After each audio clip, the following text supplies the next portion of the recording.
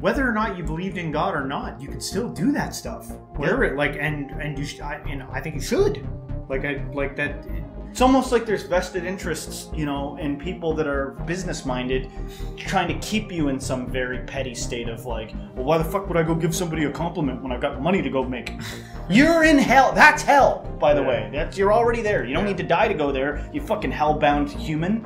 You'd have no interest in helping people, doing something good that doesn't, no interest in that. Then you are full of trauma. Go seek therapy, because you're gonna just isolate. Yeah. We are the human race. We definitely are social creatures. Yeah. There's no shortage of purposes that you can go out and find, that you can start today. If you were feeling down, if you're stuck in a hard place, nothing cures sadness like helping someone else.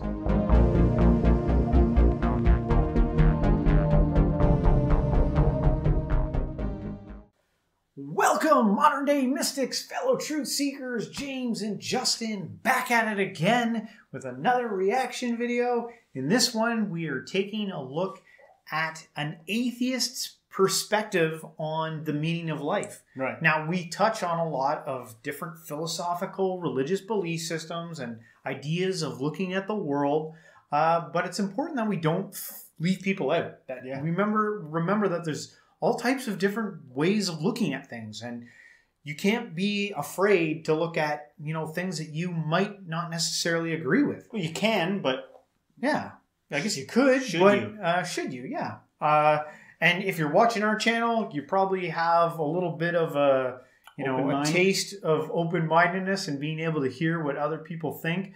So let's hear, how an atheist looks at reality. You can really tell somebody that doesn't listen to their opponent's things, doesn't think about it much. Yeah. It's always obvious somebody that's really like ideologically possessed, or and only seeing things one way. Yeah. But then you can tell somebody who's actually like considered the different sides. I feel like that's I totally agree. It's good to challenge yourself, look at other views, and so we'll get right into this one. This is done by the Masked Arab. I don't know what that means. I haven't even seen his channel, but I did find this video and I thought it was interesting. Yeah. So let's take a look. What is the meaning of life? I still get asked this question quite a lot by fresh ex-Muslims. I know it's just a start, and with time they get over the sadness that comes with losing the big brother in the sky. I tried to address this before in one of my earlier videos titled A Letter to Hope, but seems like it's not enough, as I may not necessarily have addressed all the points. I'm glad the video helped Hope and a few other people a great deal, but the job is not done yet. Different people react differently. I personally feel responsible for those Muslims who lose their faith because of my work. Hence, it's important for me to keep addressing these issues. So right off the bat, I don't know much about this guy, but I guess there's some type of communication he has with the Muslim community or something like that. His name's the Masked Arab, so right. I don't know how that relates, but it seems like he deals a lot with the Muslim religion, and so I guess he's the antithesis of that. He's the other side looking in, and I guess he's talking about his relationship. Or maybe his content has just struck a nerve with people. Like maybe it's in their wheelhouse. They've seen it, and he's gotten a lot of response or comments. Yeah. Struggle to understand why some atheists feel depressed after losing their imaginary friend, as it never occurred to me personally. When I lost my belief in God, I found it extremely liberating that now my morality could evolve with better reasoning, but some ex-Muslims struggle with that. One of my followers who lost Islam recently said it on quite a few occasions that he's struggling to understand the meaning of life, and it depresses him. He admitted that it's not the fact that there is no God, but it's the fact that there is no purpose. Having an afterlife and treating this life as some sort of a divine test for an eventual goal of a heaven seems meaningful enough. I said you can find any purpose you want. Life is an unasked gift. None of us asked to be born. We are somewhat lucky that we're born today, and we're born as humans. We could easily have been born in the time of Romans as a slave. We could easily have been born as a sheep or a cow that gets slaughtered to satisfy someone's hunger. Or we could have been born as a circus lion or as a deer that gets eaten by a cheetah on its first day of life. It's an accident that we're born as humans, but now we're born what do we do? Now, some people, they might have some contention with that. Accident. Some brutal imagery there. Yeah. I think he's just trying to tap into that nerve of Empathy. kind of the rawness of reality. And I get it. What I did note was when he was saying, when he kind of like lost his belief in his view of God or what he believed about God, he found it extremely liberating. I resonate with that because I felt that too a bit when it felt like I transcended my old belief system and kind of came out of it. I found it extremely liberating and freeing. Like, it's not what I thought it was. God. But there's also a difficult part too, which he's saying here. Some people that he knows who've gone through this, they seem to be struggling with this idea of purpose and meaning. And this is coming from a person, I actually believe in God. I just don't believe in it from maybe a religious traditional standpoint. Well, I think some of his contention might come from saying stuff like, this is what happens when they lose their imaginary friend. Like, I feel like stating it like that is going to obviously rub people that cherish that belief. But not that, like, I'm not judging him for saying that. That sounds like some shit I would say, But I'm just saying that obviously when you start talking like that, people are going to have their feathers ruffled. Yeah. I feel like it's all an evolution. It is all an evolution from one belief to the next. One thing I think is effective to do is to maybe do a thought experiment where you're like, well, let me check with myself. How would I live if I didn't believe in God? If I do believe in God, let me just imagine for a second, what would I do differently if I didn't believe? Would I do many things differently? Would I all of a sudden be like, fuck, I can't wait to get out there and start lying to everyone? Is that what you would do? Yeah. Or I can't wait to get out there and start really screwing people over. Like, newsflash, if that's what your liberation from being moral gets you, that doesn't work either. That's not going to fucking work for you. You know? Yeah. Go try. Some people got to try it. They got to try the experiment to know for sure. And then you kind of return back to like, well, what the hell is going on? What is morality then? I don't believe in God. Why can't I just, and then there'll people come along and be like, that's because you've been brainwashed. That's because that doctrine, that ideology is so in your head now that even without believing in God, you can't just break the rules. But I'm not so sure about that. And I don't understand why you necessarily want to just start breaking rules. Well, because here's the thing. Sometimes in religion, you can be suppressed. A lot of your natural ways of being. Yeah. There's been plenty of people whose the way they want to be sexually has been suppressed. Yep. The way they want to be, they may have been screwed over in business because they didn't have the cutting edge, the competition that somebody else would be. It was just business, man.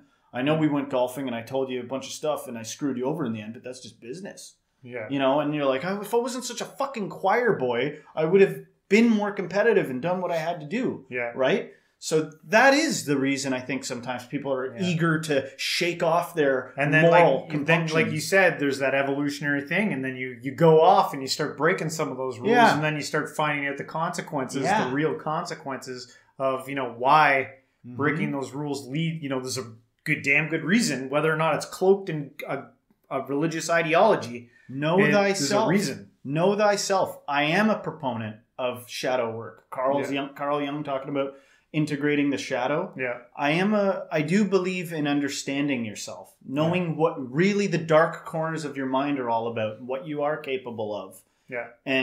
But also understanding all the good. There's one with the other. There's all these compassionate, potentially parts of you. You can't speak on other people's business. Your life is between you and God, and then everything else is other people's business. Just because somebody else seems to be getting away with shit that you are like, I couldn't even do that. Yeah. I would feel too guilty to even do it, but they seem to be thriving doing that. Don't be, fooled in thinking that if you apply the same attitude, it's going to work out for you. Yeah. This is a personal thing, man. Your life is as intimate as it appears to be with you and yourself and God and your perception of reality. So I think that's all just got to be worked out. Yeah. Think so. Yeah, Good that's points. End of a rant, I guess. Yeah, that's good. Keep going. Do. He said life is useless as it has no benefit. Really? Is it really useless and non-beneficial just because we don't get an afterlife? Is happiness not the ultimate benefit of being alive? Had we not been born, would we have known how good it feels to laugh on a meaningless joke with your best friend when you catch up with him? Or how it feels to kiss the love of your life for the first time? Would we have known that melting heart feeling when we look at our cute puppy or a kitten when it looks at you with those big eyes asking for food?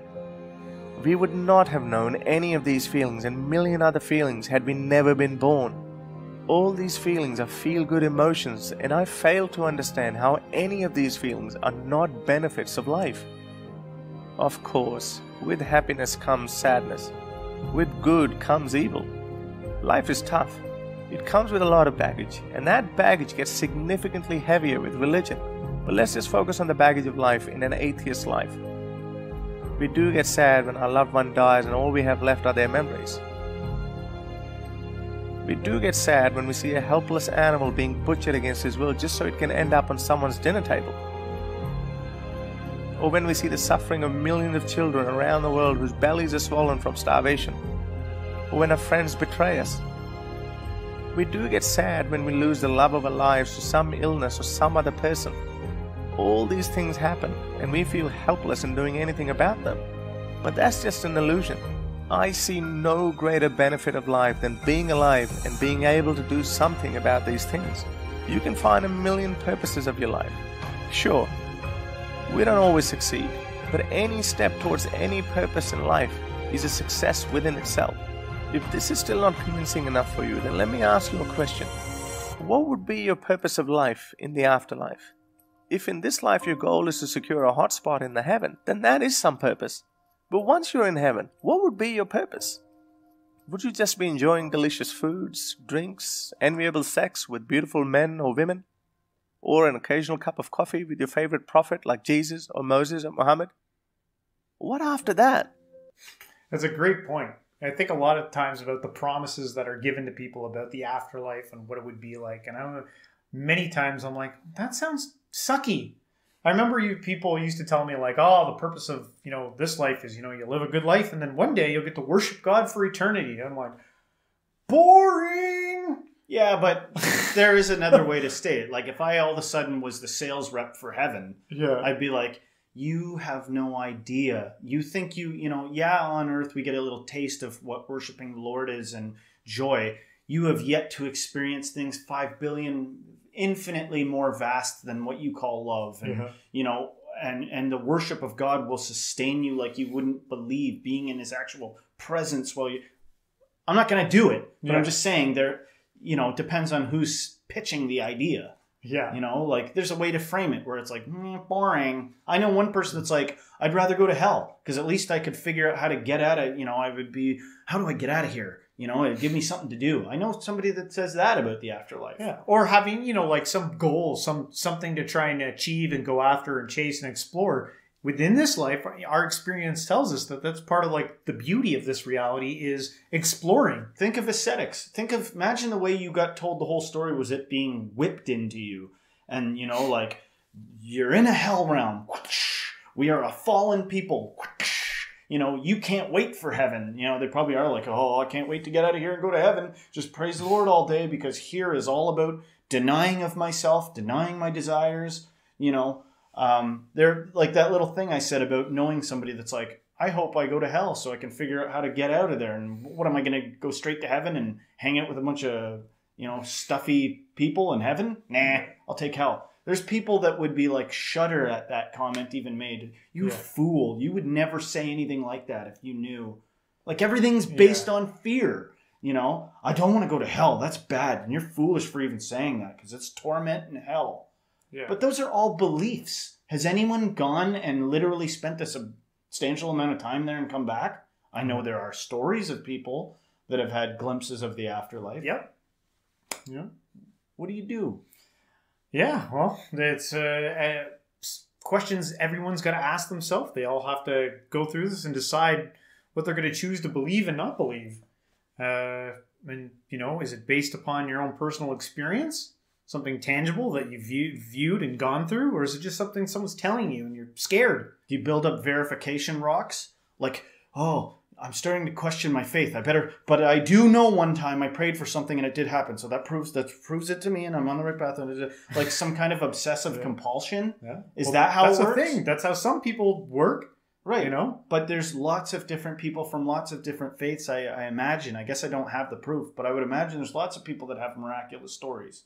And then what's the safeguard against that? Yeah, well, the devil can emulate God. Well, then this whole thing is pretty, you know, at the end of the day, are you trusting your own experience, your own mind, soul, body, and spirit? Yeah. Or are you trusting what some person is telling you it is? Because if you're like, no, to trust your own body, mind, soul, and spirit is foolish and wicked. Well, who do you trust then? The guy that told me about God? Okay. Well, why do you trust him? Yeah. I don't know if there's anything you can do besides, like, I try to take a holistic path. I'm intuitively looking within myself, feeling my own experiences, but I'm also not denying what everyone else is saying. Yeah. I'm trying to see what's the consensus on what everyone's saying? And, you know, trying to put what is going on here with going out there and, like, match it up. Right. Right. Exactly. That's exactly it. Like, what else can you do beyond that? Which is what the scriptures already, some of them suggest is going on anyway, that it's all one thing. Yeah. So, all right, let's continue. What else would be your purpose? Would you be happy doing that for the billions of years to come? Surely you'll get bored of that, and all your favorite personalities from history would also get bored of you too. At least in this imperfect world, we can find a lot of purposes to try to make this world a little better than before. But by definition, heaven is perfect. What would you strive for? If by some sheer accident I end up in heaven, I think I will try to find a new purpose there. I might lead a protest in front of the palace of Allah and demand Allah to release more and more people from his torture cells in the hell. I'm not sure how this cosmic dictator would handle these protests, so let's not fool ourselves and fantasize about silly things. The concept of heaven is selfish. We are told that the good people will be in heaven and bad people will be in hell. The good people will enjoy the luxuries of heaven, but will be unable to do anything about the people in the hell. So these good people will either be helpless in doing anything for the people in hell, or simply wouldn't care. Both the thoughts are terribly selfish and are devoid of any meaningful purpose. Would you be happy knowing that some of your friends, family, loved ones are being tortured for eternity in a terrible place at the hands of this evil monster? I don't think I would want to live in that heaven. The whole concept is silly and reeks of ancient men's dodgy sales tactics.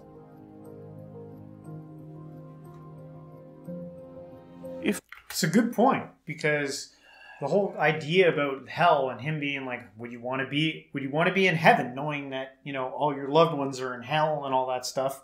And then, you know, I hear other people, like I've heard other religious beliefs, well, God will take that away. So you're not even, you don't even know that that's happening. Right. But then you're not you.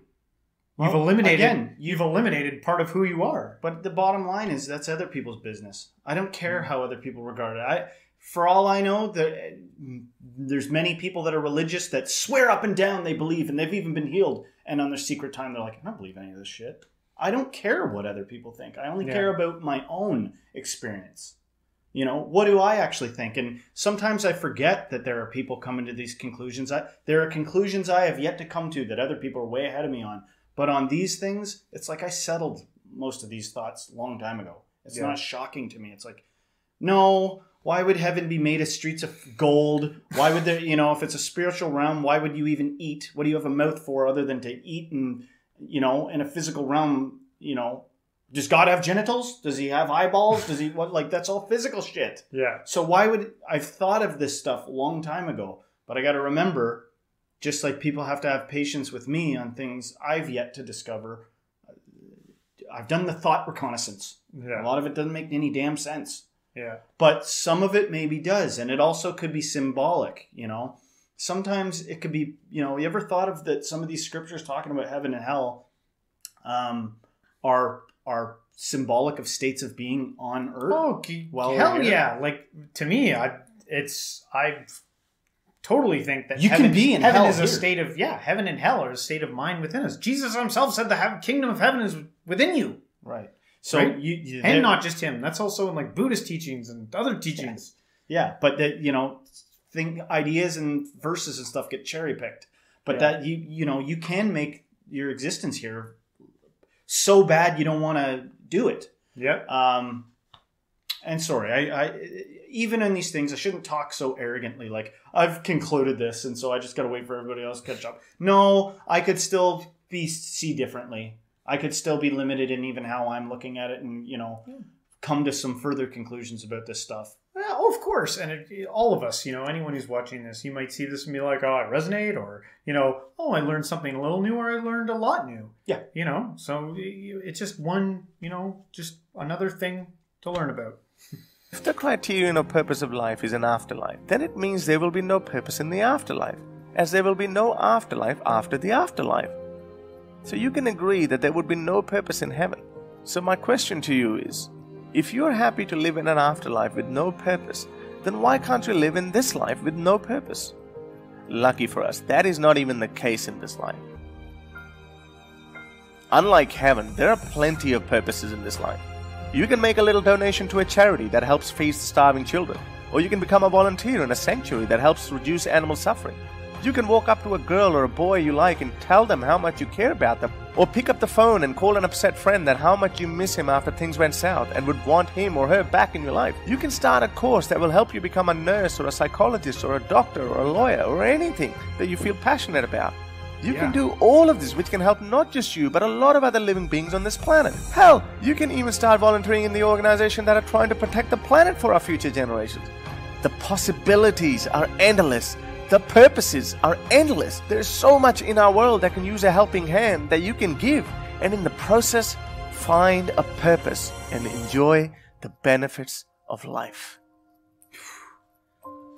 Think of how taken for granted that those of us that have full operation of our arms and legs and like are generally even somewhat not chronically in pain. Like, think of how for granted that is taken. You got arms and legs, or even if you don't, you've got speech. You've got there's always something you can go do good right now. Yeah, you could like it's available for you to give somebody even a compliment. Yeah, you know.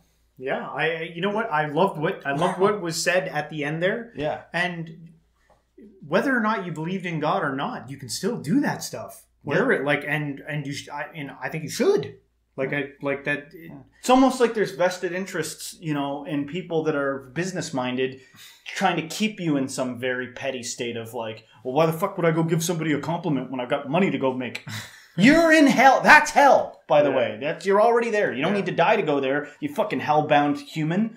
You know, you'd have no interest in helping people, doing something good that doesn't. No interest in that. Then you are full of trauma. Go seek therapy because you're gonna just isolate. Yeah. You know, we are the human race. We definitely are social creatures.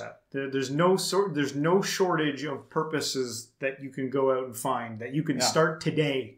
If you were feeling down, if you're stuck in a hard place, nothing cures sadness like helping someone else. And you know, I understand what it's like to be ideologically possessed. There are some people that would get angry at the suggestion that they're not right in dominating in business, and you better just, your next words better be, "I wish I was you," or "We're going to fight." You know, I understand that. I understand that that's a place to be. Yeah, but not even business though. But you can get lost in religious ideology. Yeah, you know, some people, some of the comments that we get a lot of great comments, and thank you all. But sometimes we get some that are, you know, just like pushing an ideological agenda. Like, no, my way, and they write pages to tell us how right they are. Yeah, I was like, you could lose your whole life defending an ideological belief. Well, there's different reasons for that. Some people probably do that because they actually want to save our souls or something. Yeah. And then some people do it because, you know, they gotta... You know, I think it's a peculiar thing sometimes. Remember what I said? Like, why don't you check with your own experience and your own mind and your own soul? Isn't it peculiar that sometimes it seems like there's this verification process? Like, you believe it too, right? Where's the people that... Okay, we're doing it as a group, so this is the real thing. It's the real McCoy. Yeah. You know, you got to go to bed at the end of the day with yourself. What do you really think? How do you really feel? Yeah, that's right. All right, well, this is great. An atheist perspective on this. I'm glad we took a look at it. Great video. And I hope you enjoyed it. If you did, don't forget to hit the like, subscribe, share this with a friend, and everybody until next time, stay spiritual.